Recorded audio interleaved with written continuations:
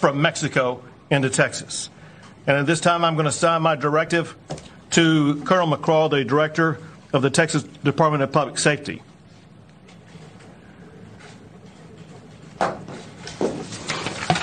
To get that project underway immediately for the zero tolerance and the inspections that will be taking place.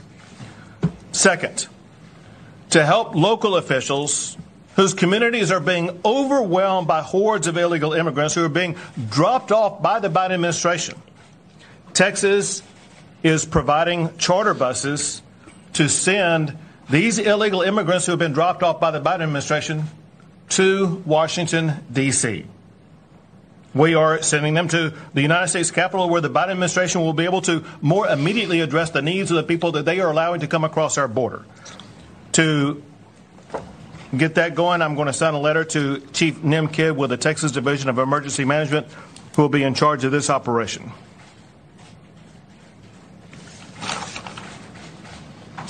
Together, and to recap on these, what Colonel McCraw is charged to do is, in this letter, I say that I hereby direct the Texas Department of Public Safety to